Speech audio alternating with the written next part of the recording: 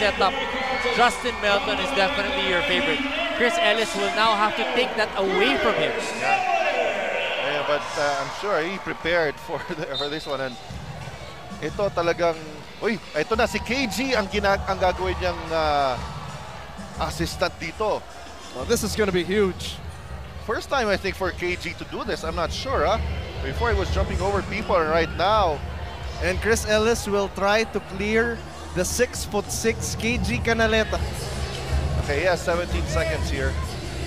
Here he goes. That's the same dunk. Ano height ni KG? 6'5", 6'6". Oh, 6'6". That's not easy. Kaya nga lang sinasabi nga natin, di ba? Advantage of being a smaller player, no? Parang mas maganda.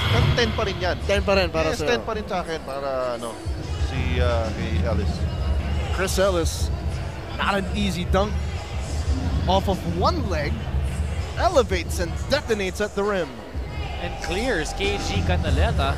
Konting sabit, but still jumping over a much taller guy. So 3 9s and a 10. For air. Reclaim this. Kailangan madala niya yung mga judges niya to his side. Coming off the right wing.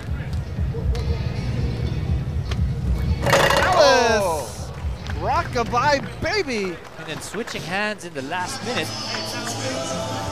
I have a feeling that if Ellis makes it through the next round, he still has something in store. Oh, I really hope so because, I want to see Chris Ellis. We've seen a lot of spectacular dunks from our players today and also from Chris Ellis all throughout his career and last year dun sa ating slam dunk competition. But I'm really waiting for that, one signature dunk para kay Chris Ellis. KG Canaleta had it. All these really good and solid dunkers have like a signature dunk.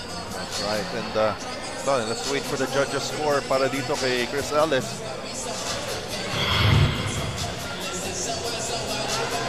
Three 8s and a 9.